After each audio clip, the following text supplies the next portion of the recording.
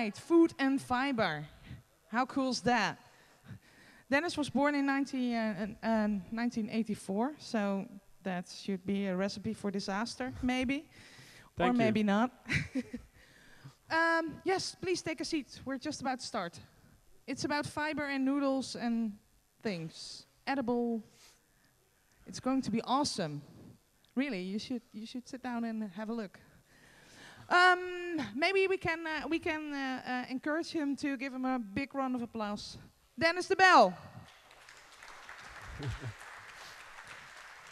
Thank you. Thank you. I'm really happy to be here. I'll explain a bit about how I got here later on. But first of all, really nice to be given this stage to present my work, which I will now continue to do so.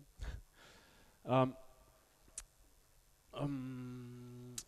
I also brought some goodies, and since we don't have a full house here, maybe if you are interested, you can hook me up or catch me after the talk, and we can exchange some goods, which I will also present. So first off, my name is Dennisdebel. I'm an artist from Rotterdam, the Netherlands, and yeah, I mostly work with technology because I'm interested in how technology shapes our world, but also how to make it your own and how to sort of grasp what's going on. Just curiosity, I guess. And I will show you some works that sort of led up to what I'm going to present here today now, the fiberglass noodle networking.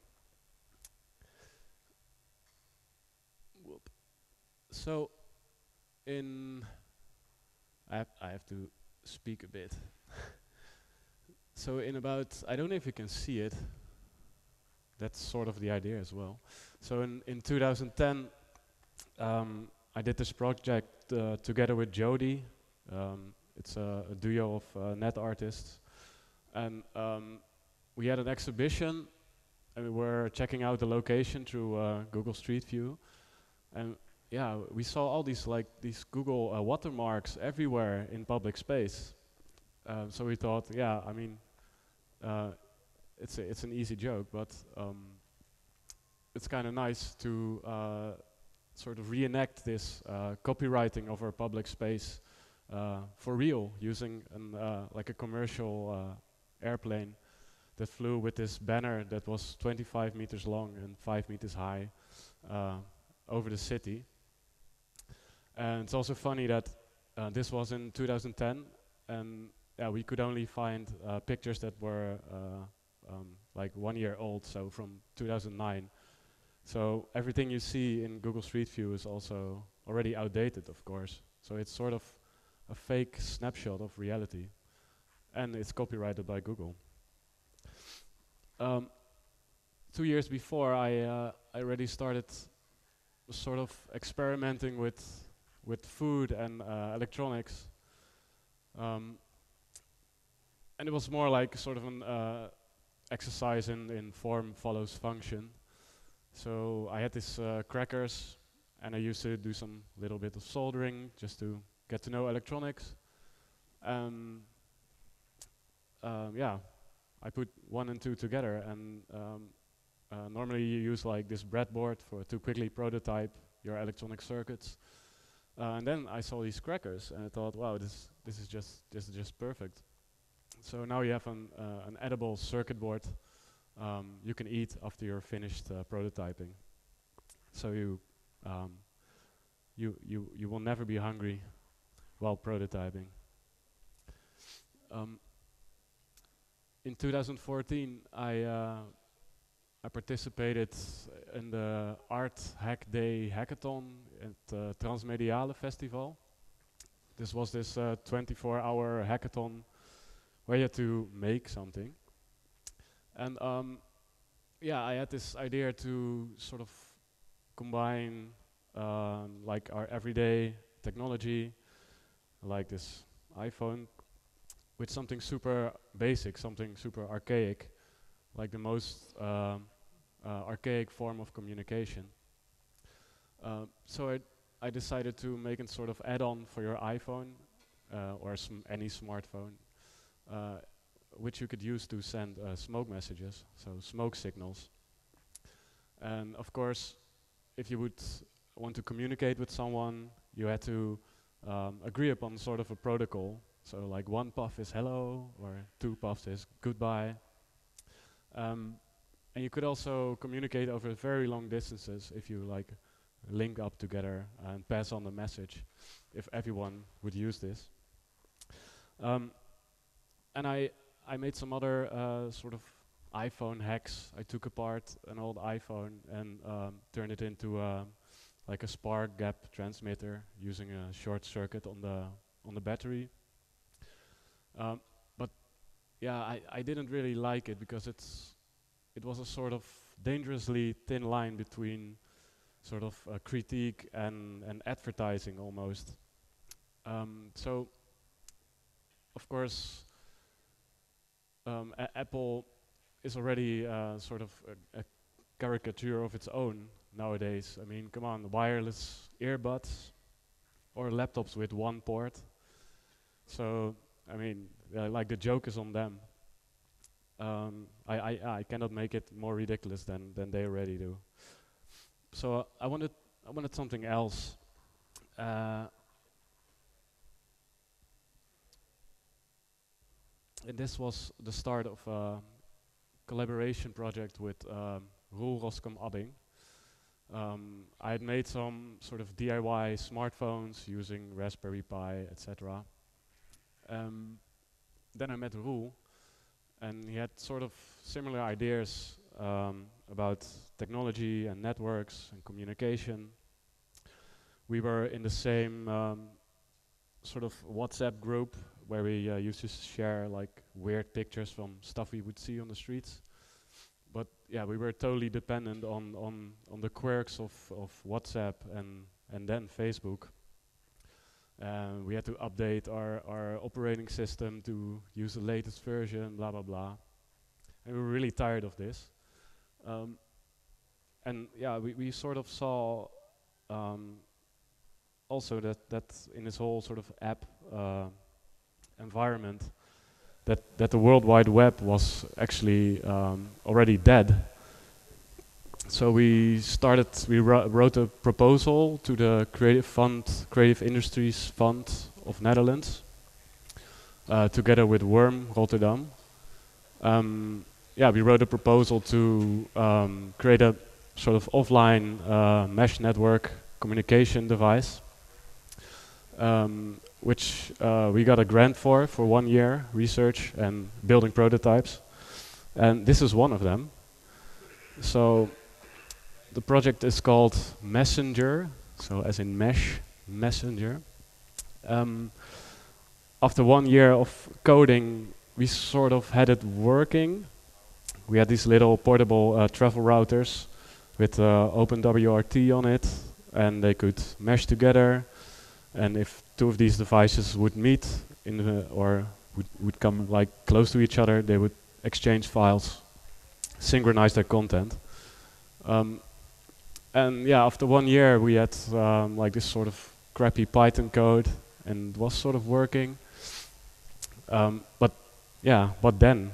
I mean, then you end up with sort of, look at the nice interface we have to our app, and it works. So we needed to we wanted to sort of visualize how this system could be used. So we decided to sketch some scenarios and make like physical prototypes, working prototypes with this scenario. And this is the first one. This is the feline file sharing network. So it uses a feline carrier to carry data through the neighborhood. And the idea is that you send out your cat at night, let it roam the neighborhood, and meet up with other cats and exchange files. So the next morning, when your cat gets home, you have the latest Game of Thrones or whatever on your cat. So there's a little router on his back and 2 battery packs. the cat didn't like it, so I guess yeah, I won't be doing anything with animals anymore. This is over. Um, this is another prototype. So we built this little OpenWRT router in the sole of the shoe, with the idea that yeah, like the carrier of the device, so the human or animal will become the network infrastructure itself. I guess nowadays you can do this with a ESP that's the size of a postage stamp, but back then we didn't have such nice goodies. There will also be a quiz, by the way, after the talk. So if you can guess the name of this prototype, you can win some PCBs I used to make this.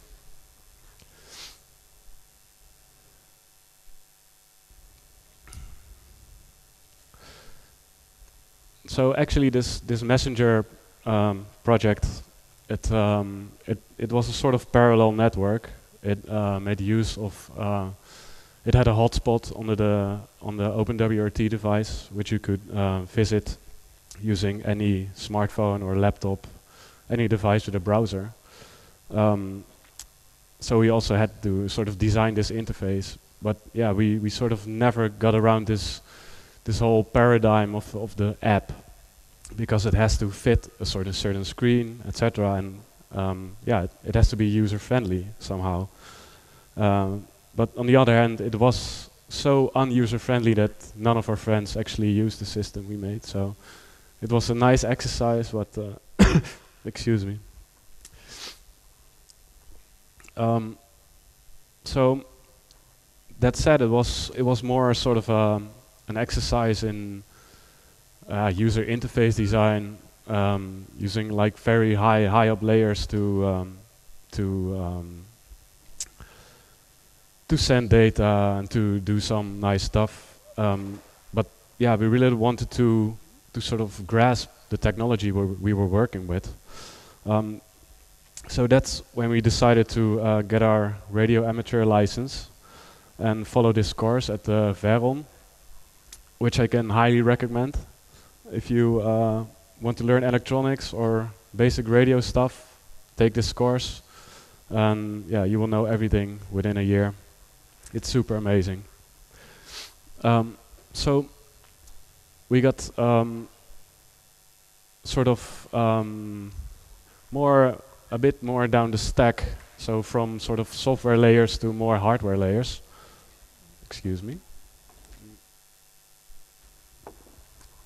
And we started like researching like obsolete networking technologies, such as packet radio, but also like normal FM radio, and how to interface it with like modern devices to create networks, transmit data, etc.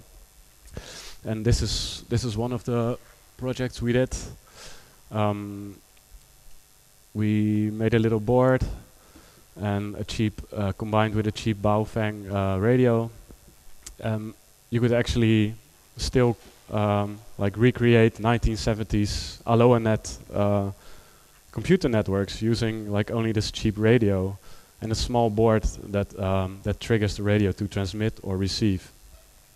And this is all possible because back in the day you had like a computer or a terminal, and you had a modem, and you had a terminal node controller that would switch on and off the radio. But nowadays we just have a computer and we use a sound modem.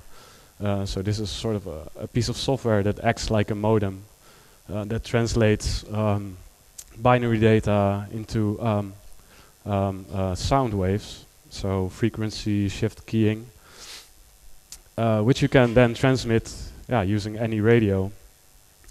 And the software would also take care of the switching of the radio, because funny thing is, when making radio networks, they actually don't know where they are in the network. So they are sort of resilient, but there's also quite some overhead, especially when you use like modern HTTP protocols. because there are constantly these acknowledgement, these exchanges to check if a packet arrived or not. So it's a bit slow and clumsy. But it's just amazing that the protocol we used, AX25, is still like standard in the Linux kernel. So we made a little how-to book. I guess you can download it on my website. I'm not sure actually. Then we did some more, made some more jokes. So this started as sort of a reaction on all the free hotspots we have in Rotterdam. So every cafe wants to sell more lattes. So they give you, in return, they give you free Wi-Fi. So you can work there and spend some money there on coffee.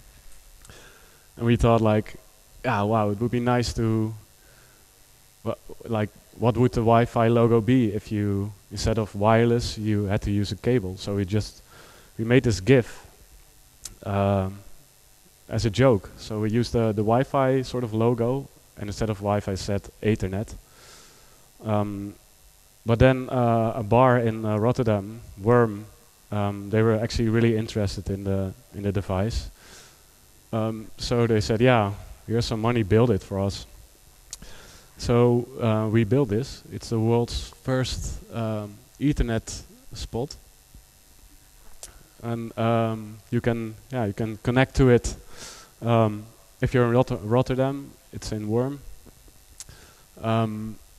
What's really nice about this is that it sort of started as a joke, but then we built it, and then you start to see what you have actually done. Because actually immediately the press was sort of alarmed, because it was in sort of the news that the Wi-Fi in the train was unsafe, like public hotspots were dangerous to use. So the press, the Volkskrant, and the local newspaper, they came to interview us and said, so this is sort of a privacy act. So you cannot be hacked if you use this. So yeah, we were like, no, you can be hacked, but I mean, at least you know that the one who's hacking is like next to you, because the cables are quite short. And another thing is, of course, that most modern devices, they don't even have an Ethernet port anymore. So it shows you how this obsolescence or planned obsolescence manifests itself really quickly. So this was 3 years ago. It never gets used, of course.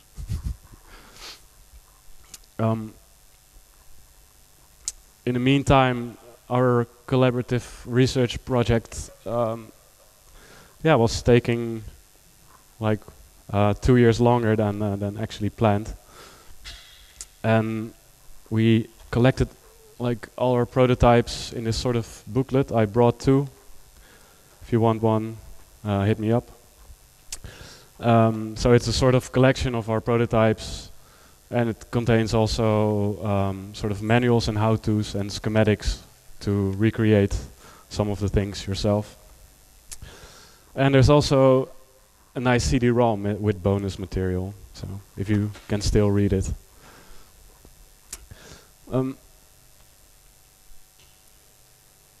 For this project, we also went to China, as every person who is working with technology should do. It was super crazy. It's a whole another talk. I'm not getting too much into this, but let's say maybe the picture on the right says enough. So we visited some factories, mainly of like Sanjai products. So we're especially looking for weird stuff, weird combinations of electronics, phones with radios in them, etc. And we also found these stickers So if you have trouble with getting a certification, you can just, yeah, get a pile of stickers and put it on it. So they had like FCC stickers, they're a bit shiny.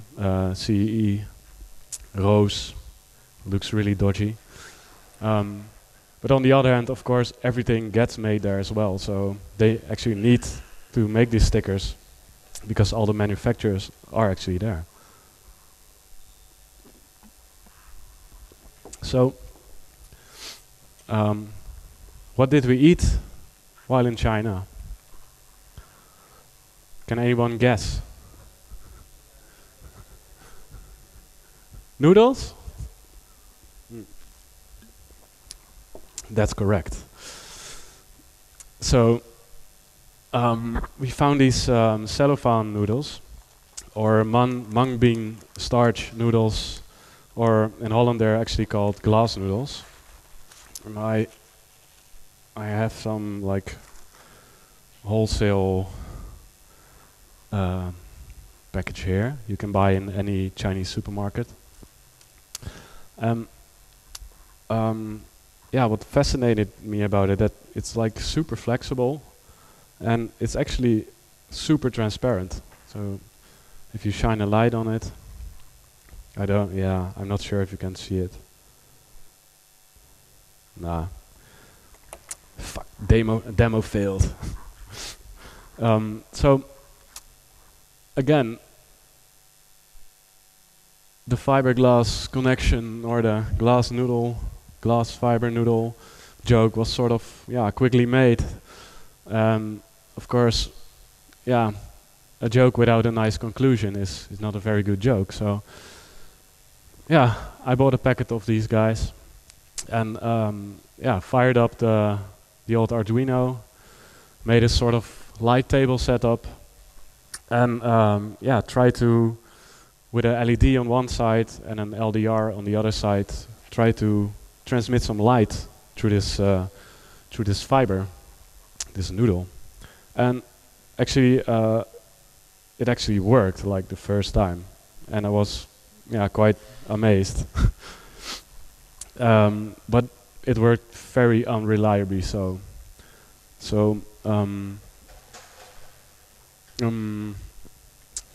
I guess it has to do with the calibration of the light, the ambient light. But I never really got it working. But I got some Morse code sent through it. But yeah, nothing I could show here actually. So what I needed was a bigger noodle. At least that's what I thought. So I tried to I say experiment, but it's more of sort of a tunnel vision in trying to get this thing to work. I experimented with like making my own noodles. Wow, can you see this? Oh, yeah, it's a bit okay. Should have photographed them on a black background, I guess. So I first started with the main ingredient of these noodles, mung bean starch. And when you cook this, it becomes this sort of custard-like liquid. So this non-Newtonian fluid that's fluid, but when you like hit it or compress it, it becomes solid. But so I couldn't really work with it. So I mixed in some like wheat starch, and it became like this yellow, like opaque stick. I tried some potato starch mixed with some dry stuff. Potato starch becomes this sort of glue you use for wallpaper, and didn't really work out. Then I made this jelly, this wallpaper glue, and put it in the fridge, and then dried it in the oven, and it got close, but not yet. Longer cooking, didn't work out. Then Roel had the genius idea to make a sort of metal mold, and just compress all these noodles together to form sort of a super thick super noodle. I actually brought one, but can't find it. Is it in here? Did it work? Not really. So I used gelatin as well, which was really disgusting. Please avoid using this. I tried agar agar, which looked really, really promising. It's actually the same stuff I showed here. So this is agar agar. It's used for as like a feeding ground for bacteria to test bacteria, and also in food. So I cooked this and sucked it up in a little silicone tube, and then pressed it out into ice cold water. And now you have this, which looks really good.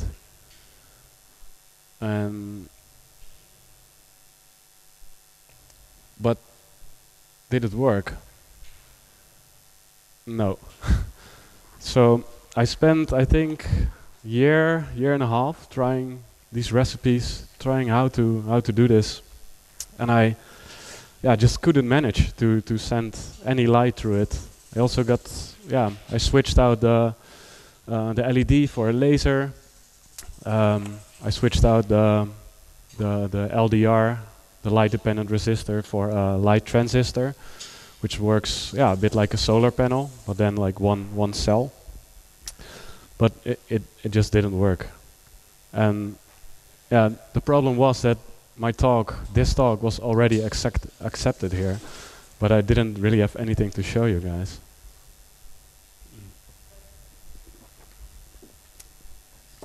So in sort of one last resort, I applied for this artist in residence at CLAS, Institute for Molecular Biology. I thought, I mean, these guys, they must know how this stuff works, right? But it was declined. So I found this video. This is actually how it's made. So he has this starch liquid, which is like this non-Newtonian fluid. That's fluid, but if you hit it, it becomes solid. So he has some sort of funnel, and he just makes sure it stays together when it drips out, and he puts it in boiling water and chops it off, boils it for 1 minute, and then puts it in cold water. I don't have these skills yet, and my house would become such a mess if I try this. It already is a mess. So when I try it with the regular noodles you can buy in the shop, and if you cook them, it actually really works. But for me it was sort of a hassle to take like a water cooker with me, cook some noodles here, and hope that it works, because they also easily break when they're wet, and I didn't want to bring wet noodles in my bag. So I was looking for something that could bring like reproducible results. So I found this. I looked into sugar, because it's also edible and translucent. I did some tests with just cooking sugar and making sort of hard candy, in which you have to cook sugar until it's 300 degrees and then quickly stop it. But it just became like brown shit. It was an epic fail. But then I found out these YouTube videos of super nice ladies who decorate cakes, and they use this special sugar called isomalt, which is actually an alcohol, and it's sort of relatively new sugar replacement, which is sort of interpreted as by your body as a fiber. so your teeth, they won't rot and you don't get fat, and it tastes delicious. And it's sort of nice to work with. It becomes like super transparent. So what you do is you buy a batch of this stuff. I don't know if you can see it. You put it in a microwave for like a minute until it starts to boil. Then it's like 300 degrees. Then you have to sort of cool it and pull it into noodles. For which you need actually this sort of rig, which is a heat lamp that will keep the sugar warm enough so it stays malleable. Otherwise it just becomes super hard. I can show you the process. So you pour it and then you fold it until it's cooled off a bit, and then you can you can make all kinds of nice animals for your cakes. But you can also make edible network cables from it. So on the right they're like pulling the sugar in sort of the same way as you could make like wheat noodles, pasta.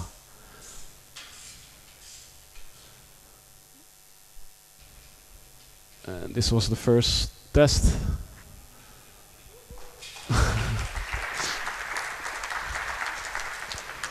So this is using a Chinese laser pointer, and it looked so promising, and I hope it is, so I can do a live demo for you guys. So the setup I have now is actually one direction setup. I could make this bidirectional as it is now, but yeah, it's a proof of concept and it's still a work in progress. So what it does, I use my computer with a sound modem, so a program called mini modem that will turn like binary data into audio frequency shift keying, so two tones that represents a 1 and a 0. You can just pipe any file into the program and it will send out sound. Then I just connect the audio to a laser. I just pump the audio into the laser so it gets amplitude modulated, which will send out this amplitude modulated laser light, which is received by the phototransistor on the other side that is connected to a like LM386 audio amplifier that will amplify the signal generated by the light hitting the transistor and turns it into sound that I can put into a sound modem again and reverse the process, so turn it into data. So I have some GIFs for in case the demo doesn't work, but I guess we can just go straight to the demo. But here you can see sort of the process. So I have my 90 degrees noodle over here, which I can mount in this table.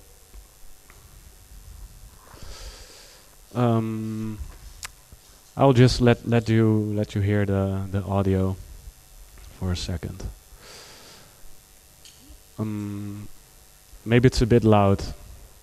So I will pipe the manual for mini modem into itself and transmit it at 10 baud, so 10 symbols a second, and it sounds like this. So this is the 1200 and 2200 hertz.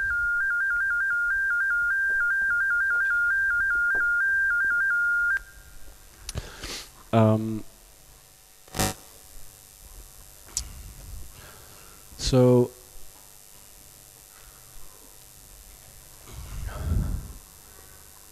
I wonder if it works. So I just put the laser in my audio output and a transistor in my audio input. And power the amplifier and the laser. There's a lot of light here. I'm not sure it's gonna work, but can you see it glow? Something is working at least. So Roel wrote this nice sort of benchmarking tool, so you can check out how fast you're transmitting. So you can test out different noodles or lasers. So I will just transmit the manual file into Minimodem and run the benchmark.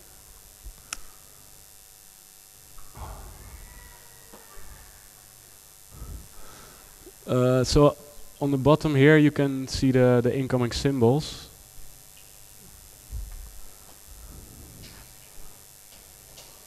So it will take 10,000 seconds still to transmit the whole manual. It's a bit slow, eh? Maybe we can try to do it a bit faster.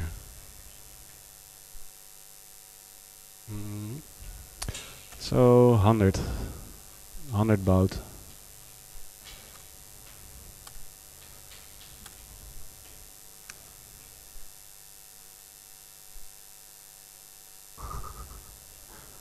No, it's too fast.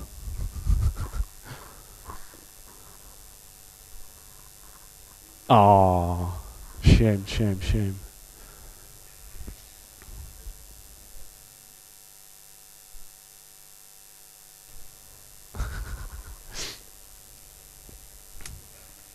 Okay, maybe we can do 20. Come on.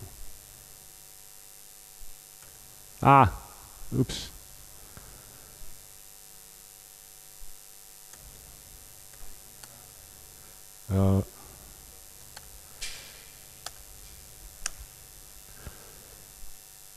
Oh yes.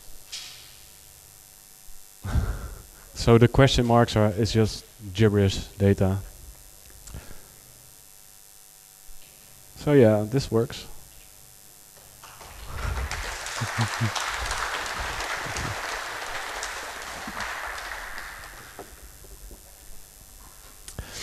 I'll just let it run, see if we can finish. Do you have a question? One moment, please. Can you talk into the mic? Yeah, didn't see the microphone. Did you try polishing the end of the noodles to be flat at 90 degrees? Nope. It's I was so happy it worked that it's just as is.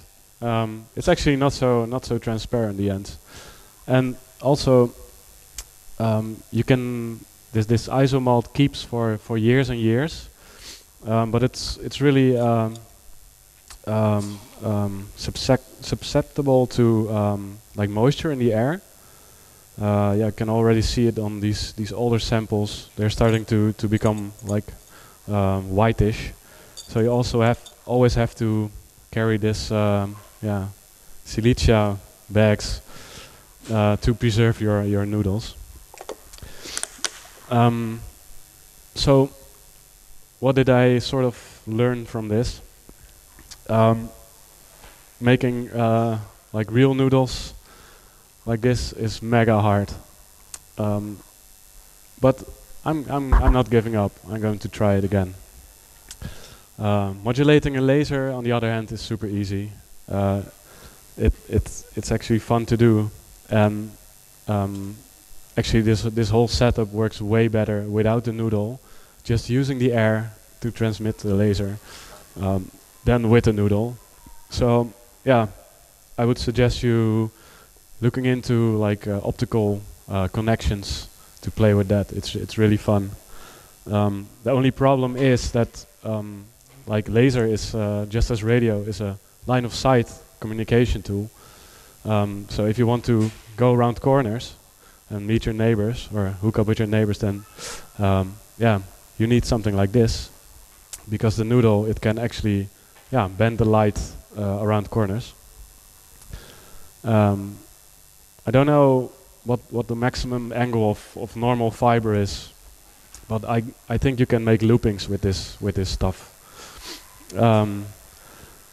Yeah, and besides that, it's obviously a nice conversation piece to talk about technology and food.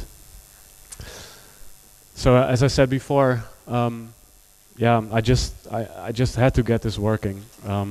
It started off as a joke, and I don't know, every joke has a sort of truth in it. So yeah, it must work, and it sort of does. It's also always fun to try something no one thinks is possible, and yeah, as you see, it's possible. I learned a great deal in sort of yeah, bare bones networking, small electronics, and it's the best of all. It's sort of a great tactic to speak at festivals like this and meet super nice people in the meantime or in the process. Obviously, yeah, in sort of this DIY offline privacy networking arms race, pulling fiber is the next big thing. So what is the next big thing? I actually got accepted for artist in residence in China, in Beijing, for next year. So I will definitely try to learn how to make proper noodles. I want to make it like full duplex, like do some proper make it fit into the networking stack, into the OC model, and of course just make DIY regular fiber using glass, like this guy on the right. Only thing is that yeah, these noodles when making them, it's like 300 degrees, and glass is a bit hotter, so I need some help with that, I guess.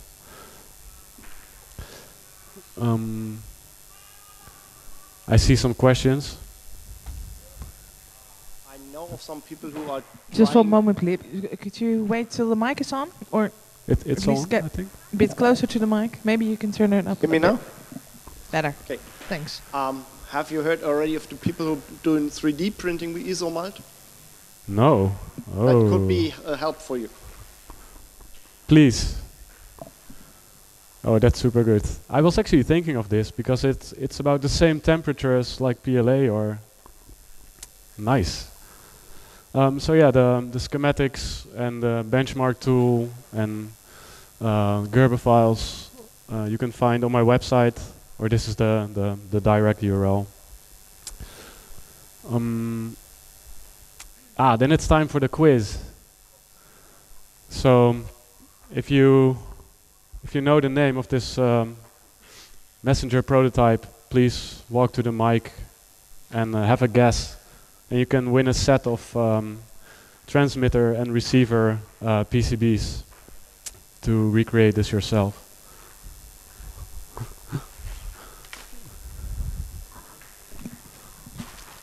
Is it SneakerNet? Yay! Whoop, whoop. Nice.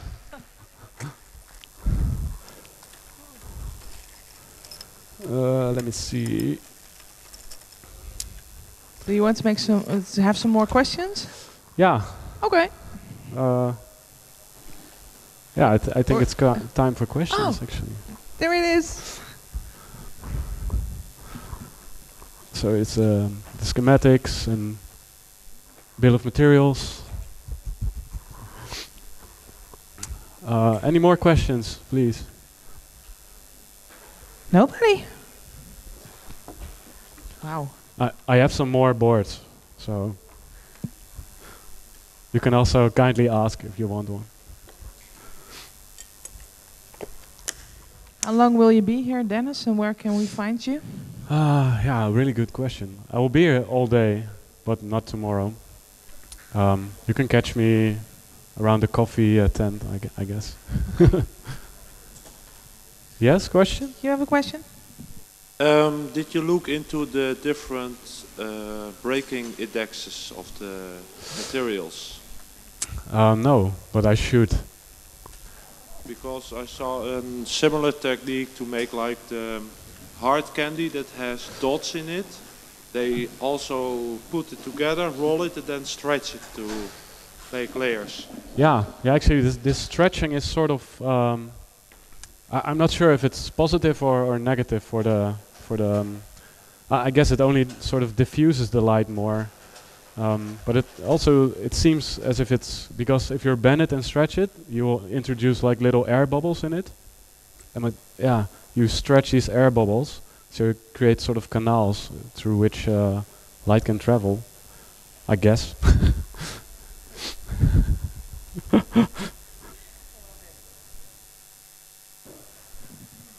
go ahead. Did you try much thinner noodles to get a total reflection? What kind of noodles? Did you try much thinner noodles instead of thicker ones to get a nice total reflection between noodle and air?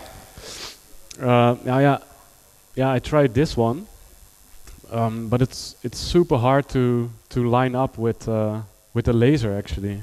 Yeah, I can pass some around, or maybe you can pass some around for me. Yeah, so for me, it was just using brute force, try to pump as much light through something, a medium as possible. But yeah, the next step is definitely just trying to make my own like glass fiber. Maybe I should have started with this and then move along from there. But most of the time I work the other way around and just come up with a crazy idea and try to make it.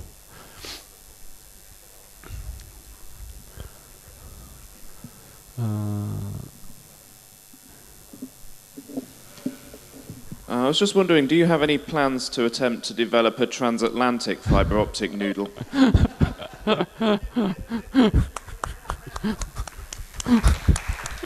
That was the question of the day. I was sort of hoping this question would arise. So, yeah, I already made like a mock-up. So this is sort of how it would look. This is the dissection of the multi-mode undersea fiber cable. So it's also shielded. There are multiple strands in there. Yeah, it would be nice. Definitely. I think this is the future.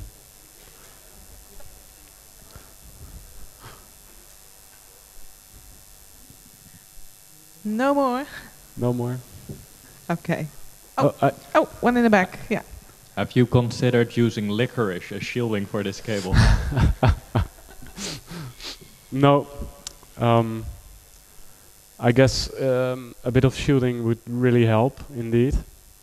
But then, yeah, I could just fake it and use a normal electrical wire. So yeah, I wanted to show the sort of naked noodle to you guys, but good tip, thank you. I write it down. I actually also looked into these media converters that convert like Ethernet to fiber. There are some projects by a Hungarian guy, I think, who converted these devices for optical connections. But I couldn't get it to work. I think it's really specific, like the wavelengths, and so if someone can help me with this, then please show me the light. Okay. So, actual professional fiber technicians have really sophisticated test equipment that will tell you all the characteristics of your fiber. Have you tried hooking this up to like a real OTDR or a real spectrograph? Does anyone at camp have one? Maybe go and get a knock. Does anyone have one? I should. They're only like 50,000 euros, so like no big deal. I should visit the network guys, I guess.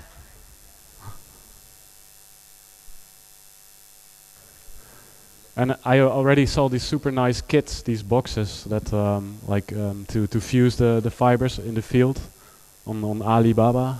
I should really get one of those as well.